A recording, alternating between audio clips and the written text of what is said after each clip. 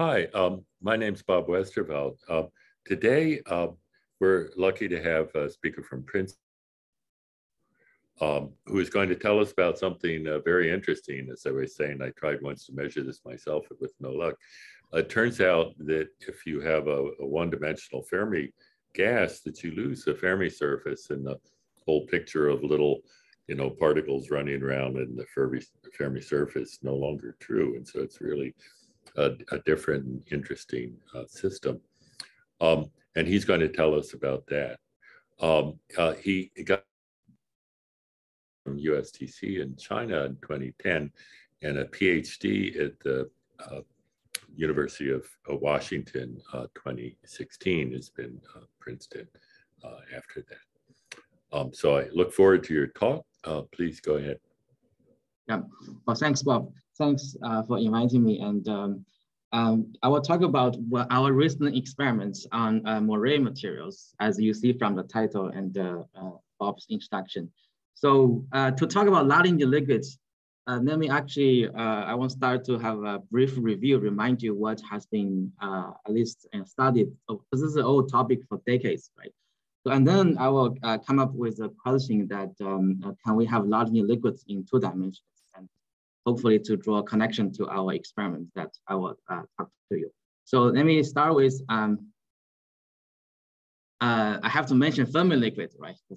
That's the contrast that we want to do in order to talk about Luttinger liquid. So it's actually amazing to realize that this Fermi liquid theory is so successful while we know this described from many metals that we typically know, and it's for describing interacting electrons in crystals, right, in solids.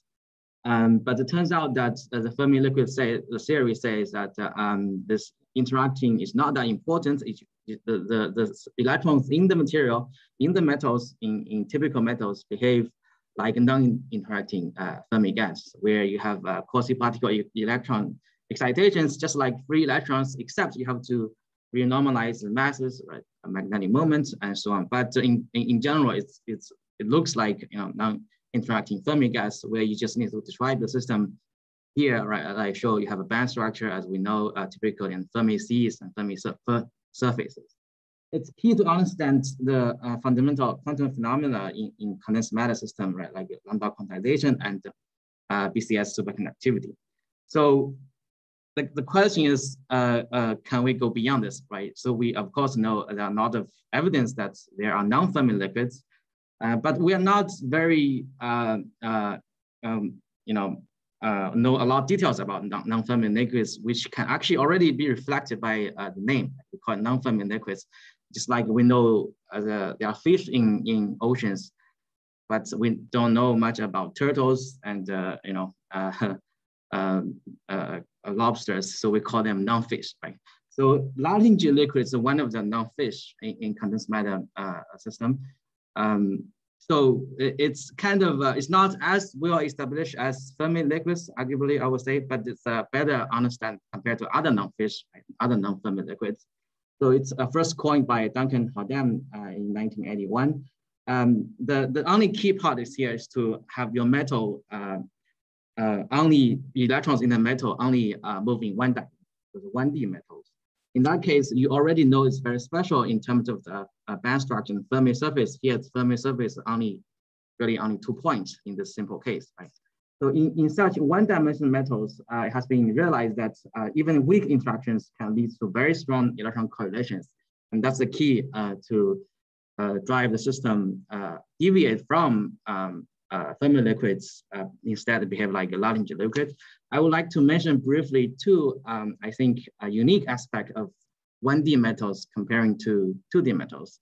The first is if you think about 2D or 3D metals, electrons in the system, if you want to move, say, 1 particles or 1 electrons, it may cause a response of nearby electrons, right? So it's a local response to screen the motion that you would like to induce.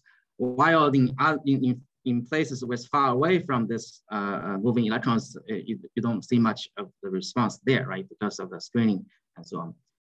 However, in 1D, it's very different. If you have electrons, can only move in one direction, but not in the other two, then if you want to move any one of the electrons, it has to push the electrons next to it, right? And then these electrons have to push the one next to it again.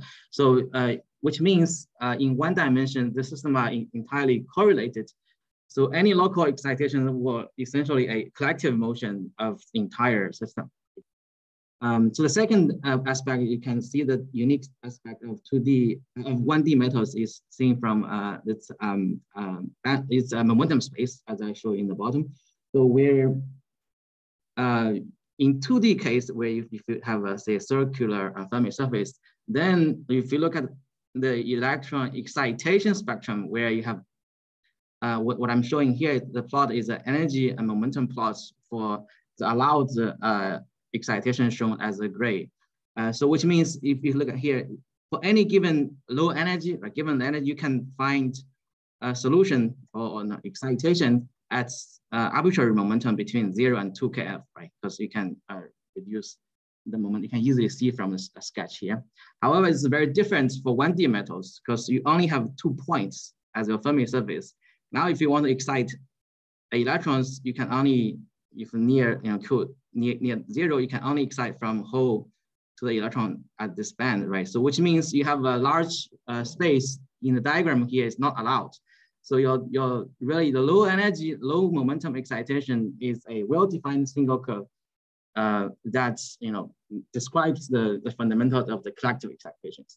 So for this type of 1D system, very different from 2D and 3D, if you consider interactions, it will, this is a Luttinger liquid theory model, so it can be very well calculated, right? I'm not going through the details, but the consequence is very clear that you will see very different from the Fermi liquid theory. You just renormalize the electrons.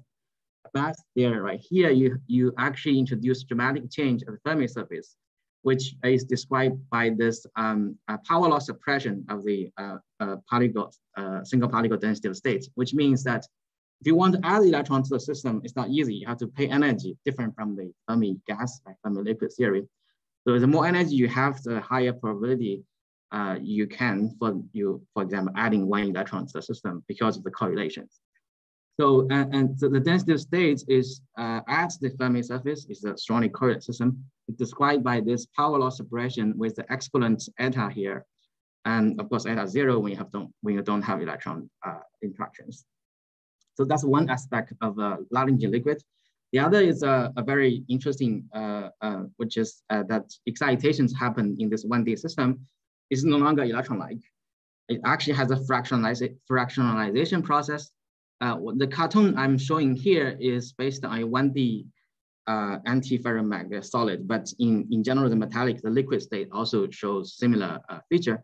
What you can see here is if you have such 1D electron solid, if you move 1 electron, which means you create a hole, and then the motion of the electrons will of course create, as I've shown here, right from the top to the bottom, a single defect, which is hole initially will become holon and spinor, as I draw here, become 2 defects that's propagating differently in the material, right? So this is phenomenon of spin charge separation is also fundamentally different from the Fermi liquid. And that's one of the reasons why this is so interesting to study 1D metals. Of course, this is not new. This is well studied, well documented for decades and different materials from single nano wires, right? As Bob has mentioned, to engineering quantum wires, where Amir Yacobi has actually done a lot of pioneer work on this to study both the tunneling effect into the system and effect of spin charge separations.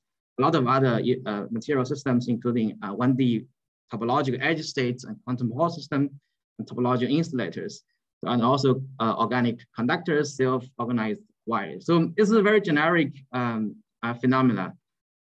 If you have 1-dimensional conductors, you will expect to see Luttinger liquid behavior. That's basically what we have learned from the past several decades.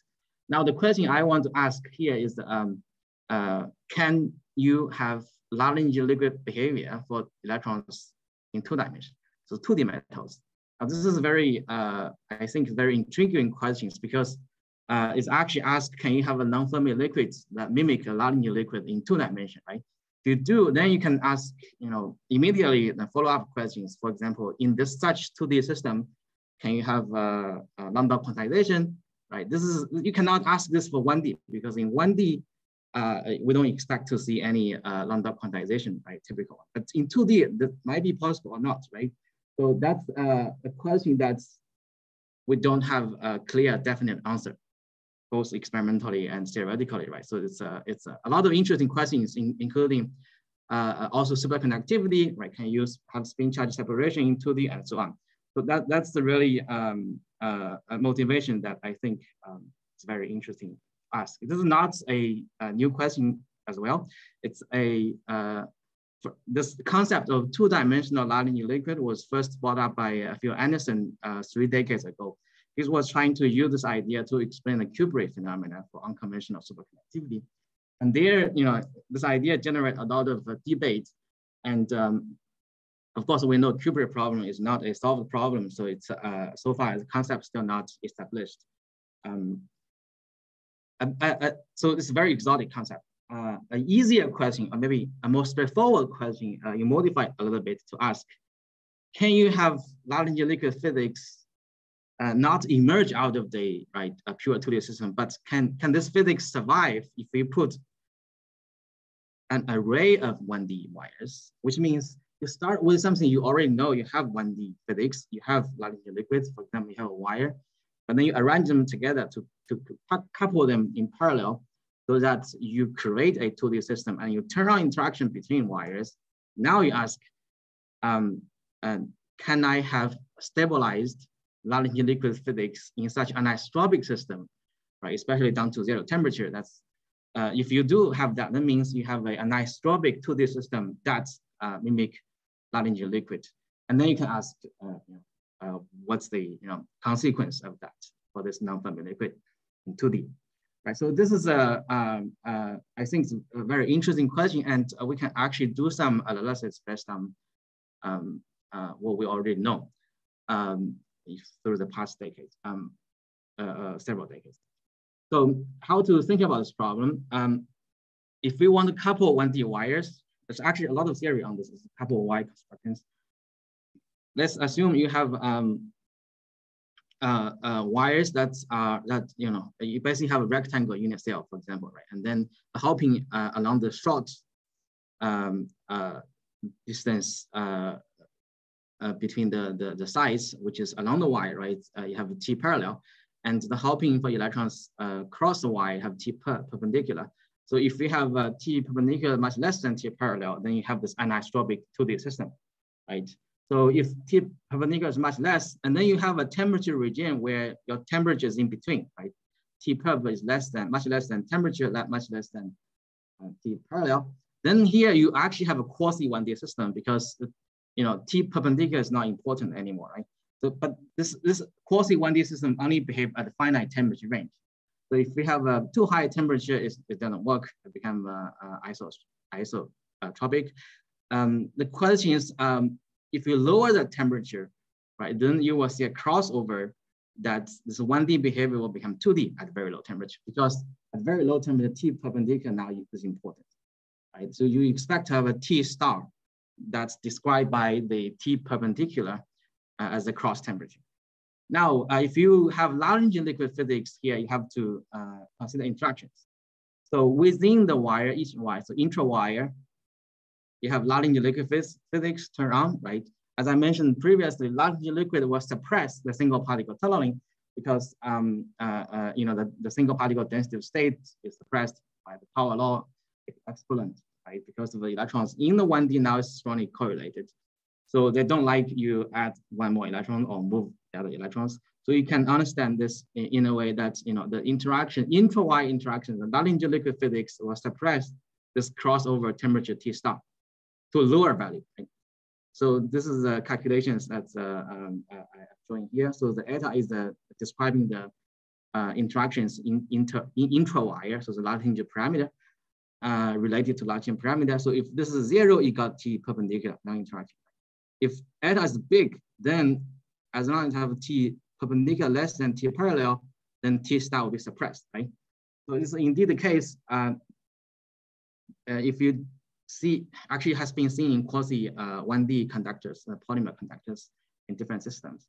So this is suppression of the crossover temperature. So what I'm plotting here, by the way, there's also good textbook that you can read if you like. So the crossover temperature will be suppressed if we have an interaction developed, intra-wire interaction developed in a system. And that's a very interesting point where you have eta equals to 1, right? Then you have the temperature, crossover temperature is completely suppressed, which means if we have strong enough interactions in the wire, then the single particle hopping process is no longer relevant. It's not, you don't have to cross over to 2D in this case. So your large new liquid may survive, right? However, the entire process here, we only consider single particle hopping. In real case, we have also consider 2-particle hopping process and so on. So that's a more complicated situations. In general, you actually can run into, so at very low temperature, you generally expect to have for example, 2-particle process can create a city charge density wave insulators. Right? You have the conditions to an insulating state. So this problem, so then you can ask, can we, is this really and always the case that you will turn into insulator or 2D Fermi liquid, right? So can you find some situations where the nonlinear liquid physics survive in this anisotropic system down to 0 temperature? So this theory, we have, I'm enlisting a number of very interesting, important work, I think, in 2 decades ago. So the number of groups, including Ashwin, Vishwana, they worked on this problem and they reached out the conclusion is the following. We don't need to go to details, but the conclusion is that if you fine-tune the interactions, which is shown here by the stiffness parameter for the Luttinger model, where lambda 1 and lambda 2 is a parameter describing the interwire interactions between nearest neighbor and the next nearest neighbor. So you have to tune these parameters so that fine-tune them so that at some region shown by this shaded area, you can have stable Luttinger liquid physics in this array system. They call this sliding Luttinger liquids or somatic metal. So the key in here is that once you fine-tune the parameter, you can have a regime where single particle and 2-particle process between wires are all relevant, all irrelevant. So you have a stable Luttinger liquid physics. So basically the result is that each of the wire, even though you have interwire interactions, but they're not important, the system behaves as 2D array of Luttinger liquids. So that's the background that I want to mention, which will put our experiments in the context. So what the question I want to address is, well, first of all, this isn't, I'm not, know all this and then try to find an experimental system to realize this phenomenon. It's not the case. In reality, it's a discovery that I'm going to talk to you about the experiment. So we studied the system and then we realized that what we think is very similar to, very relevant to what I'm talking about. So that I'm going to talk about the experimental system that I think is very interesting and relevant to this important questions. So the material I want to talk about is tungsten ditelluride, a unique 2D material. It has, I'm showing the lattice structure here. So it has 3 layers of atoms for a single layer, a single 2D sheet. So the red here is the tungsten and the blue is the telluride. So tungsten in the middle layer from the side view. And from the top view, you see the TE atoms forming a hexagonal lattice, right? So, and then in the middle of the hexagonal lattice, you see a red, which is tungsten. However, this is not in the exact middle of the TE hexagonal, it's shifted, right? So this is a distorted 1T lattice structures, which is very unique to tungsten ditelluride. For example, in TAS and other TMDs, they often have hexagonal structures or the 1T structures. This distortion here is very important. It produces the topological state that we have previously discovered in the system. So it has a lot of interesting phenomena in this 2D crystal, including it's the topological insulating states. while you tune it, you can make it superconductors. And we recently argued that it's also an externally insulated for the insulating state in this material. So there's a lot of experiments and observations on this crystal. It's interesting because this crystal is in this here, right? Where topology, correlations, and spin of the coupling are all important in this material. What I want to highlight is due to this distortion, you actually can see zigzag chains in this crystal, right? If you look at this crystal, you look at only W atom, then you have zigzag chains. So this crystal actually is highly anisotropic. And this aspect of the material has so far not been very well explored because it's very hard to study. It became very insulating for the monolayer. However, so actually what I'm drawing here, it's not even very clear because I have to highlight this in order for you to see the zigzag. If I take images using a real experimental system, right? For example, what I'm showing on the left is a high resolution scanning TEM, transmission electron microscope. If you look at this material on the microscope, you immediately see the, here where you see the zigzag chain of the W atoms as a bright spot, right? It's the one dimension. On the right is the STM topography of the monolayer that we measured. So you immediately see the 1D lines. It's a very anisotropic crystal already in the monolayer. As I mentioned, the problems is that we already realized when we studied the monolayers, the whole carrier and the electron types are very different and the whole is very anisotropic, but it's very challenging to describe it, to characterize it because it's so insulating at low temperature. So what we choose to study is not the monolayer, it's actually two layers, it's a bilayer, it's a twist bilayer of tungsten ditelluride. I'm not talking about any magic angle here. I just want to study two layers. One of the motivation is that if we have two layers, the electron stringing effect will be stronger, the interaction is less, so that the intuition is that you have a less insulating state so that we can well characterize the material, right? But Moiré physics is certainly important here, but what I want to emphasize is that all the genes, right, to the observation I'm going to show you already exist in the monolayer. So if you twist the two layer of tungsten ditelluride, you see the Moiré pattern here, right? You already see this zigzag chain in the monolayer, and then the patterns on large scale for the twist. So the top Moiré is for everything, for all the two layer of WT, actually six layer, right, in total. In the bottom, I only show the tungsten atoms, so to make it more clear. Right? You can see the Moiré patterns. They form one-dimensional stripes, right? So you can imagine this. If you think about the zigzag changes in one line, then this Moiré is perpendicular to the zigzag chain, as I showed you, the one-dimensional Moiré. So the distance between the Moiré stripes, right? So you can see the bright stripes, bright spot is the AA stacking, because the top layer and bottom layer, they overlap. The dense area is AB stacking, right? So the AA and AB and AA, they repeat, so it's a periodic pattern. The distance between the same sites, which is the wavelength of the Moiré lattice, D is plotted here. If you have, for example, 5 degrees of the twist angle, you will get about 7 nanometer distance between the stripes.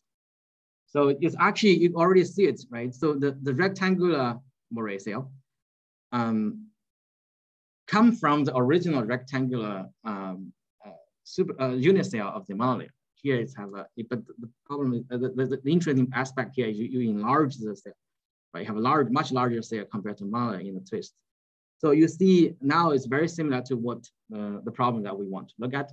So we will see experimentally how the system behaves. So let me first show you the Moiré structure using the real microscope that we do.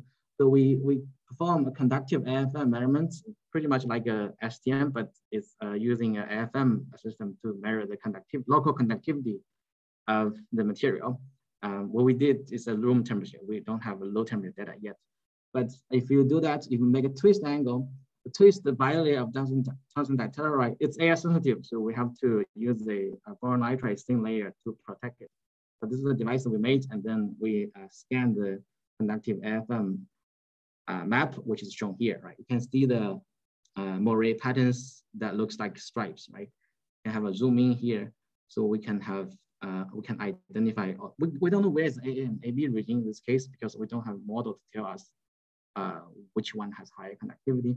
But you can clearly see the distance between stripes about 7 nanometers, which matches to what we expect for the 5-degree twist bilayer. So yeah, that's what we have for the characterization of the twist system.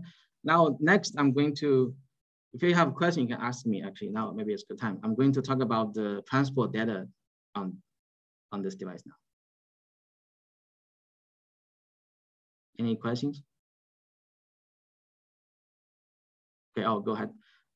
So the device we made in order to measure the transport is like this. We have 2 gates. Everything's fabricated in glove box because we want to prevent the degradation of the flake. The challenging part is here is right. You have a monolayer, so if a twist, we cannot do a lot of the fabrication like graphene people can do. So we have limitations here. But the key is to avoid the conduction that's not in the twist regime. So that's the reason we designed this device. So we have to open the holes of these electrodes, which are covered by the boron nitrides to prevent conductions to the edge modes of the monolayer and the monolayer region. So which means at the end, we realize a device, as I show here, is to mirror, it's perform measurements like this, right? We have only electrodes only touch the middle part, the interior part of the twist region and pass current inside and measure voltage drops between contacts. So once you do that, we also fabricate a ring structure so you can see the anisotropy, mirror the resistance along different directions. What I'm showing here is the measurements along 2 orthogonal directions. And they are clearly different, right? So the red curve is a resistance, 4-probe resistance shown here. So the gray stripes, I'm trying to mimic the Moiré stripes in the material. And the contacts are the red or gray dot. Gray means we're not connecting them to any measurement instrument. But the red is a source and drain and you measure voltage. So you see, we can use the gate voltage to tune the carrier density. Right? Once you tune it, you can, on the left, you can have very high electron dope. On the right, on the left, then you have hole doping. You see a striking difference between electron and hole. So you have huge resistance for the red curve on the hole side, but not that high resistance on the electron side. However, if you measure another direction perpendicular to the red, I call it hard direction, and on the easy direction, then you see very small resistance over entire doping. So the log plot is on the top I showed you here. So top right plot is the same data, but log here. So you see on the whole side, whole doping side, you have huge difference between the R hard, right, and R easy. They differ by 1,000 times, close to 1,000 times. The difference, so R hard over R easy is plot on the bottom. So you can have close to 1,000 times difference. Here's the 2 curve on the bottom plot. It is coming from 2 devices.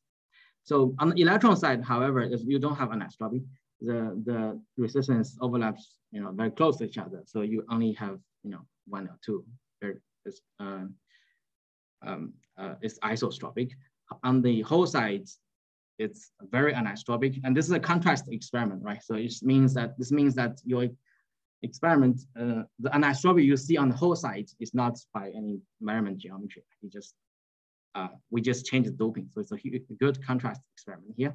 So what we see is the whole doping of the tungsten ditelluride twist bilayer is very anisotropic and not the electron. We can also check the different contact configurations. I'm just showing you the same physics, but you can do different measurements using 2 probe measurements along easy and hard. You already see the difference in 2 probe measurements on the left, and also on the right, a different measurement geometry showing a very consistent result that the whole doping is very anisotropic. And you can also do gate dependent measurements. So what I'm plotting in the bottom, the color plot is the anisotropy ratio, which are hard over are easy, as function of top gate and bottom gate voltage. Right? So along the diagonal is tuning the density, and on the other diagonal is tuning the electric field. We see it has a huge density dependent. On the electron side is blue, which means not anisotropic. On the red color, you have a huge anisotropy for the whole side. So the measurements, of course, have to consider geometry factor. So if you can do some simulations, you can actually estimate what's the resistivity ratio between the easy and the hard. In that case, we get a number around 50 for 1,000. We have other samples that can have 10,000 and maybe 500. Okay, so this slide, I want to tell you that the transport along these two directions is not just different by the value. They're not just a different value, very different value, but also they are qualitatively different. So the first plot is the same as before, I showed you already. And then what I'm showing here is temperature dependent. So for each of the curve. So the figure B is a temperature dependent down from 1.8 Kelvin to 200 Kelvin. So you can see the resistance increase when you decrease the temperature. It's more like insulating behavior, right? Along the hard direction. It's a very different behavior on the easy direction. The resistance almost not change. At very low temperature, at whole doping and low temperature, you have to see the opposite trend. So slightly increase at the high temperature for the resistance and then goes down. So the temperature dependent tell us it's dramatic difference if you measure the transport along the two directions. And figure D is just anisotropy ratio for different temperatures. So it became more and more anisotropic at a lower temperature, while the resistance characteristic, RT characteristics is completely different. And this is consistently seen in two devices. We now have more devices, but at least for these two devices, you can clearly see the result here. So then we have to interpret what's going on for the whole doping. We immediately think, right, this might be correlated to the Moiré stripes and the electrons doping, you don't see the anisotropy, but the whole carrier sees the Moiré stripes and then develop one-dimensional channels. So it's a 2D array of 1D channels that I described in the beginning. Then the question is, do you have Luttinger liquid behavior, right? So the consequence of the Luttinger liquid physics, as I also have mentioned, for transport measurements, the easy one to check is the power law suppression of the density of state at Fermi energy. Right? So if you convert this power law suppression to the measurement, which is conductivity, you will expect to see a power law suppression of the conductivity if you lower the temperature, or if you tune the bias, right? Temperature bias is supposed to relate to the energy. So for the small bias, you should have temperature dependent power law, and for high bias, or you should have the differential conductance that follows power law. This has been seen in, for example, carbon nanotubes, right? This is a well-established transport signature of the Luttinger liquid physics, where you only have single alpha, right? You measure the conductance or differential conductance as function of both temperature and voltage, but the entire data should all follow some universal curves described by this power law exponent alpha. Right?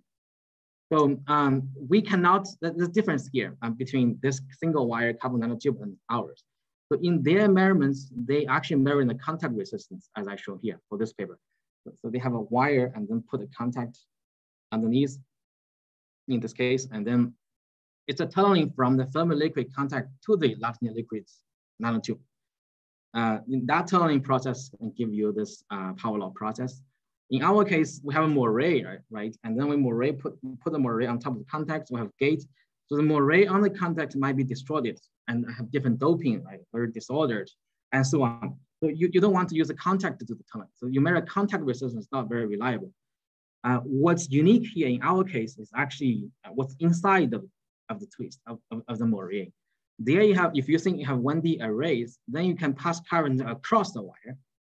So instead of have a Fermi liquid to Luttinger liquid tunneling in the carbon nanotube case, here we can very easily achieve Luttinger liquid tunneling, Luttinger liquid to Luttinger liquid tunneling, the wire-to-wire tunneling process, where you should also reflect the power law process because each wire is Luttinger liquid, has a power law suppression. So we want to measure this to see if it follows the power law expectations. So that's the experiment I'm going to show you. So what we're going to do is to find a very highly anisotropic spot as the cross here, the white cross. So here's the whole doping. And then we're going to choose a conductance measurements across the wire. We want to do differential conductance measurements, right? So we apply AC and DC voltage on one contact and measure current through the other. So immediately we see the power law dependence as function of temperature, while we have a very small bias and zero, small AC bias and zero DC bias. So it's the conductance, zero bias conductance, G. Here, right? What I'm showing is from two devices on the whole doping. They both follow the power law pretty well with the power law exponent around 1. And then you want to measure the differential conductance as function of voltage at different temperature. So on the bottom right plot, bottom left here is the raw data. We do nothing, just record dV, dI over dV as function of bias and change temperature. So you see that the data is taken by from 1.8 Kelvin to 25 Kelvin, so over 1 decade, and bias over more than 3 decades of bias, right? So the dashed line here is a V to the alpha, where I choose the same alpha fit to 0.98, same alpha fit from the GT data from this top panel.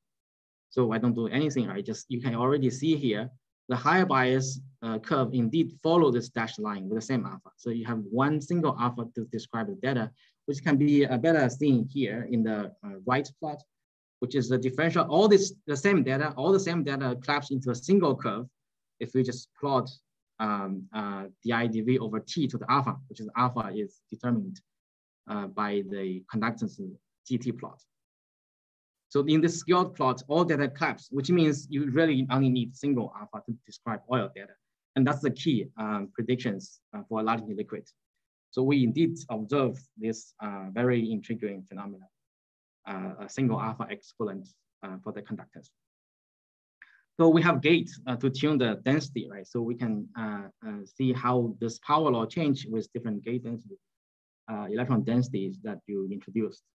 So that's the data from, so the G as function of T, right? So zero bias conductance G as function of temperature taken for different devices at different temperatures. So at low temperature, right, which means below 30-ish Kelvin to 1-ish Kelvin, the power law, is pretty clear. That's pretty much all doping.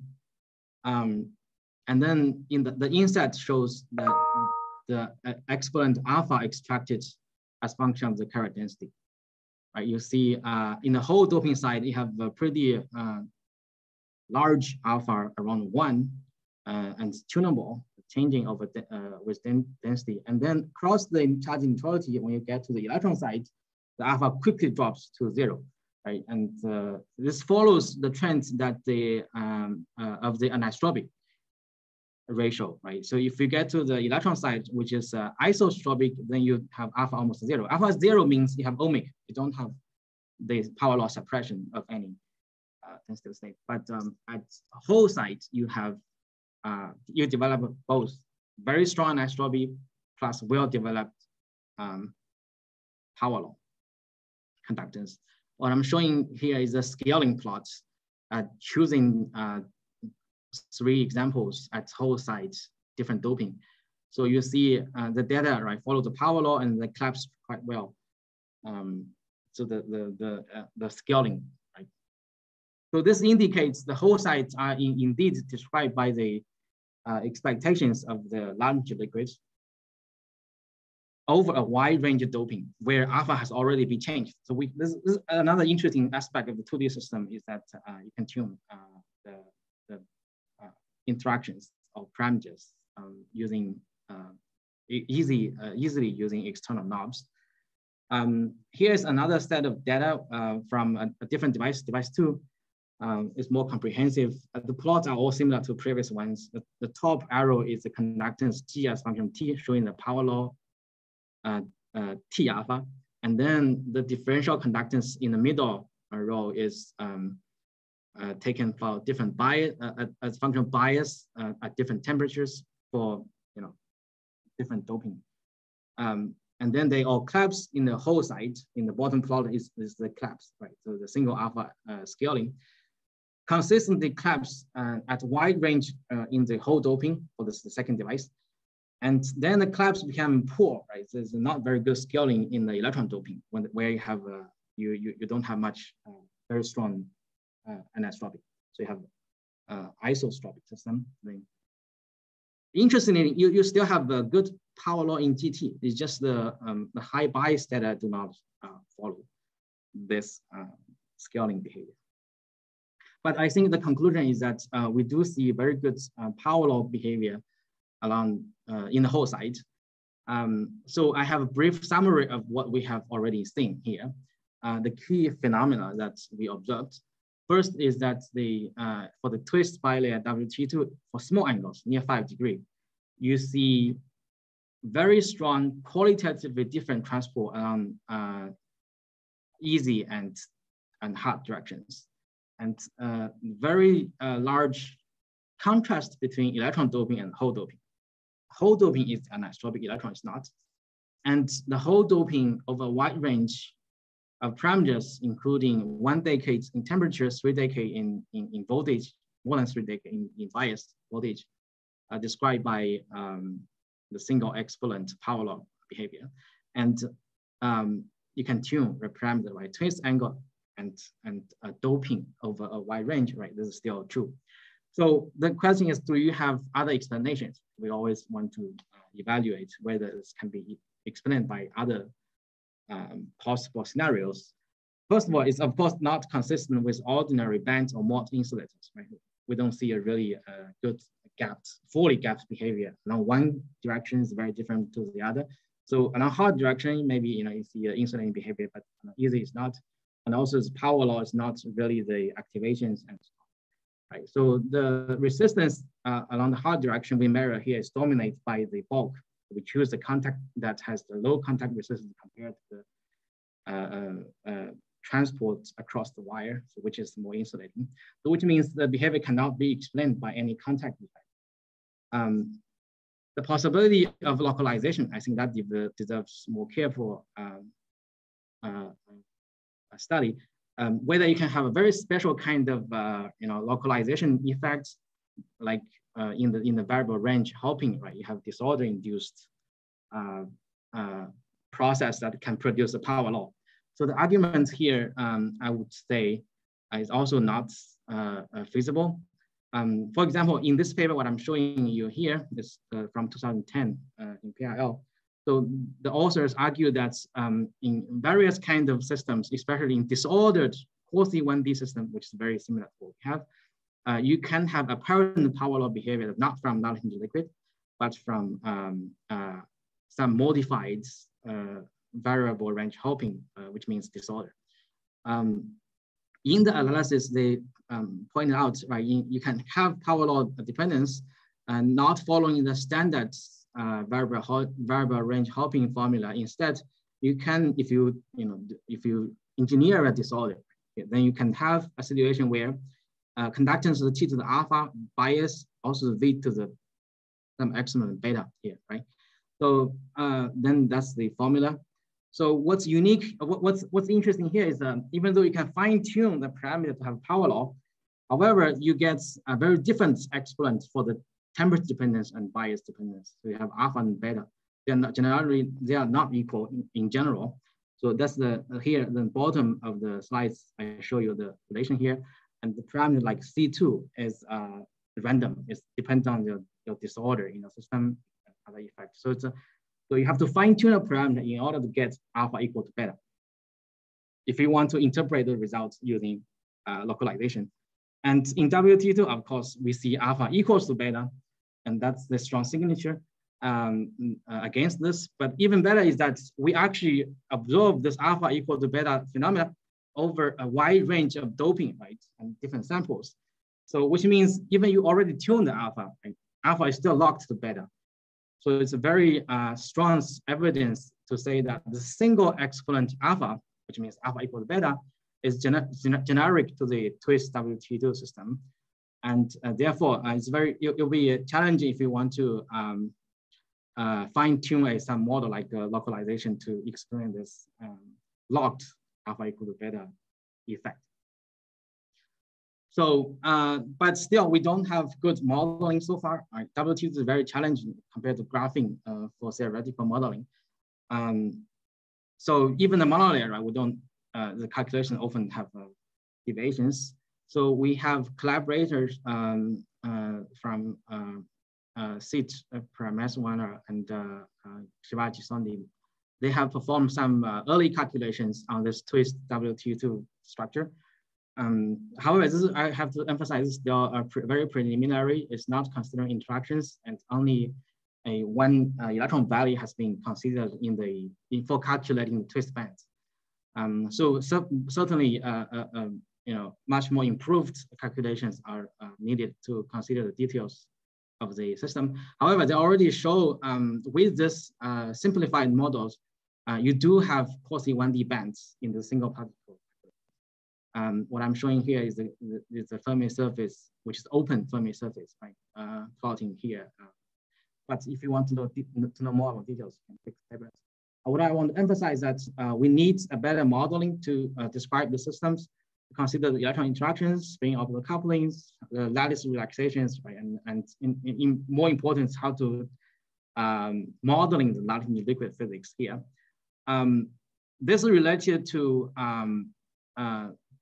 how the observations that we have now is connected to the sliding Luttinger liquid that I mentioned previously.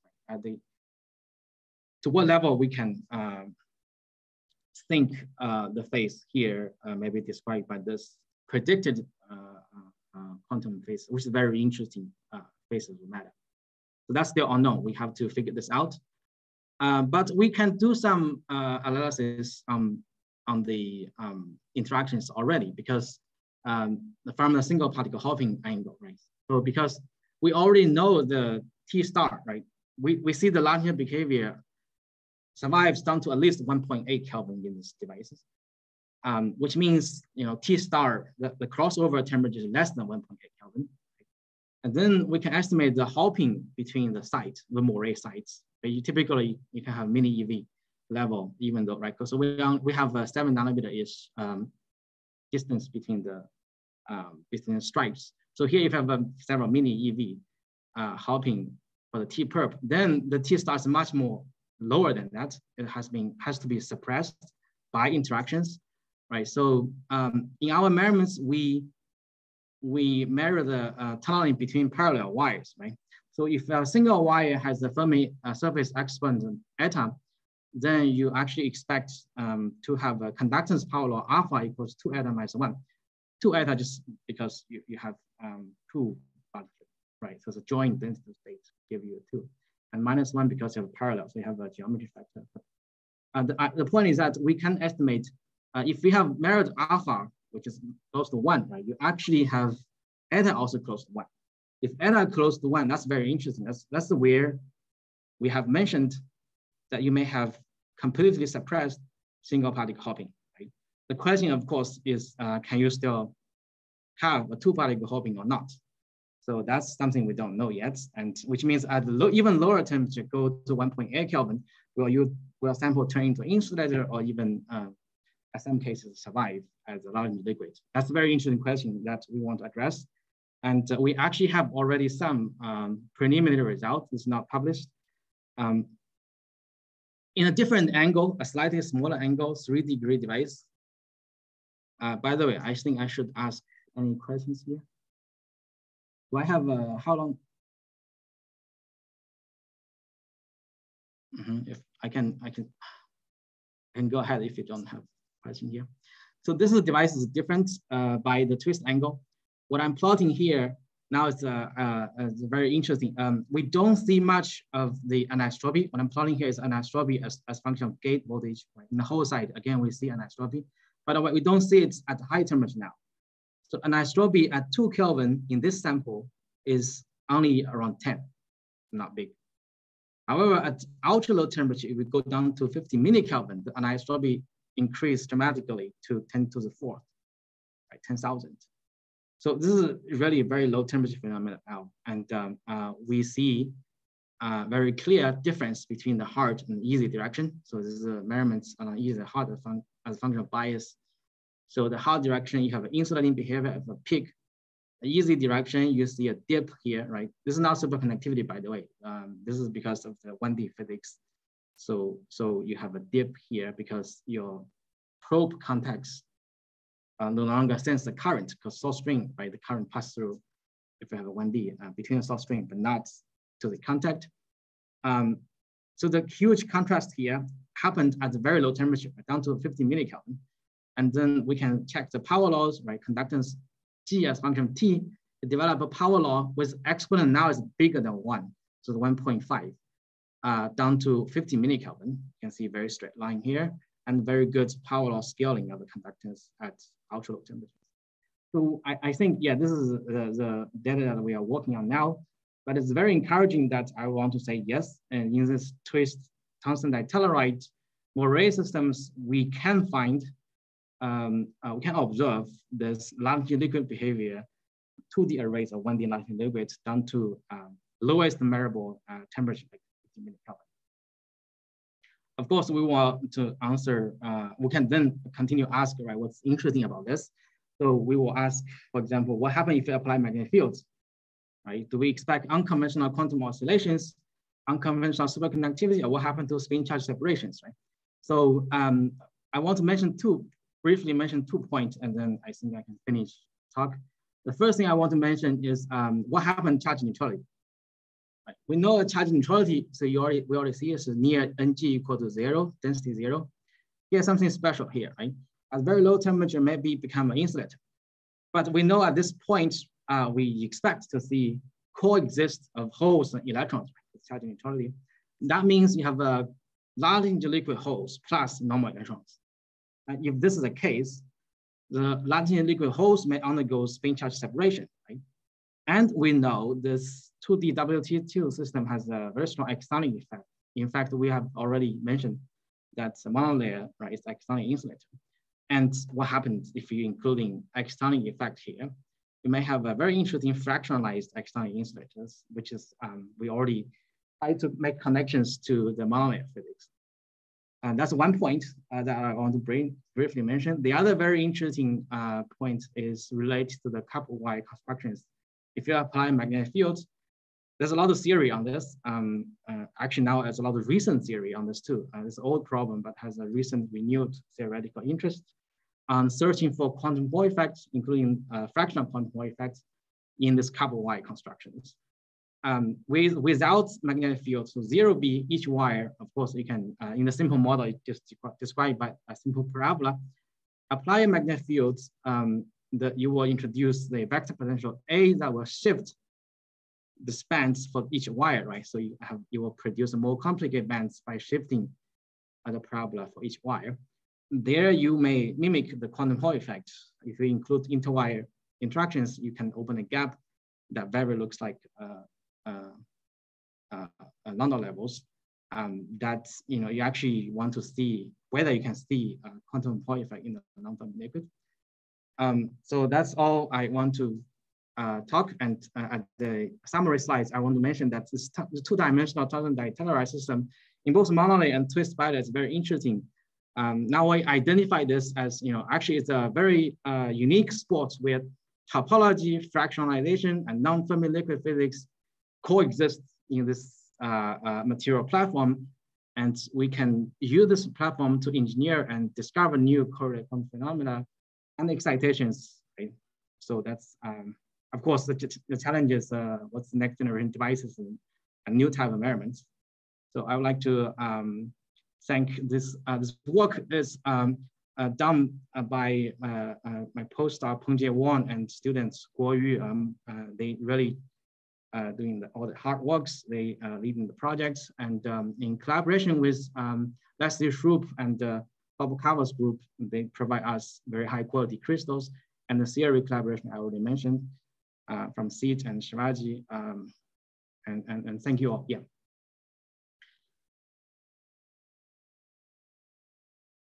Okay, thank you very much. The way that we handle questions here is you can type them into the chat, bar item on the bottom of Zoom. We have says, will this talk be available on YouTube afterwards? And the answer to that's yes. Emily put a link up to the CIQM YouTube channel. You can also find the link on the ciqm.harvard.edu website. And if you punch there, you can get video copies of all of the talks so far. So it's an interesting site. Okay, in terms of questions, I have one from Philip Kim. He says, the bias voltage V is across two contacts with many wires in between. The bias voltage between individual wires can be very small compared with the temperature energy scale. Do we still expect power law dependence, question mark? Yes, that's a very interesting question. Let me go to my data.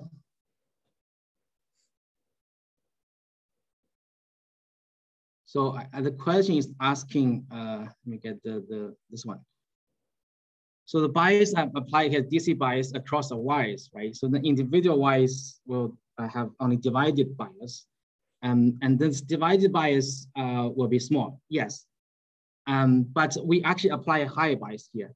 So if you look at the scaling, so the middle of the bottom plot, so we have EV over KT.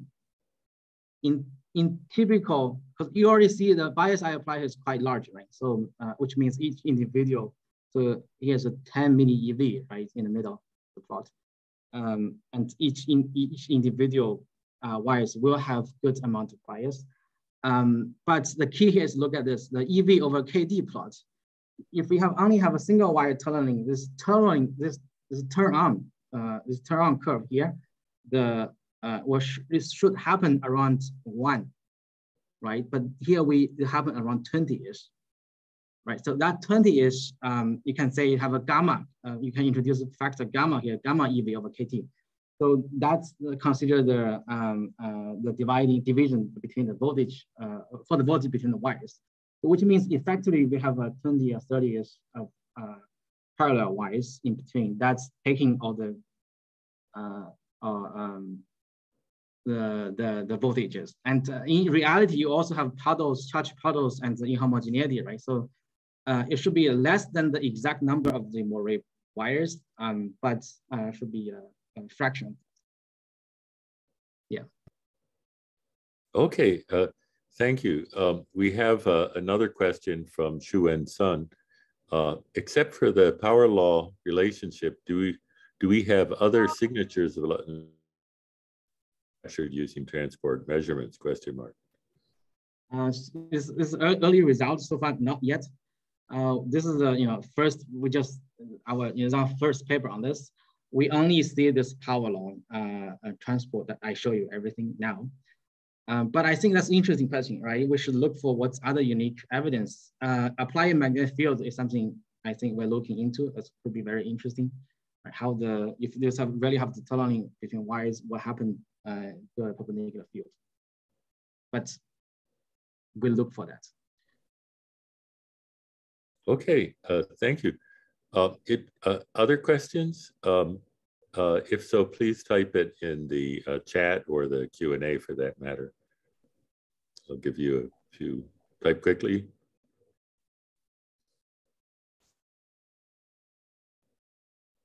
Time for one last question. Okay, well, thanks very much. A very interesting talk. It's interesting that you can get there. I mean, it's a difficult challenge to really get these one-dimensional systems lined up. Very nice. Thank you. Thanks. Yeah, thanks. Thank you, everyone. Thank you. Bye. Thanks, everyone.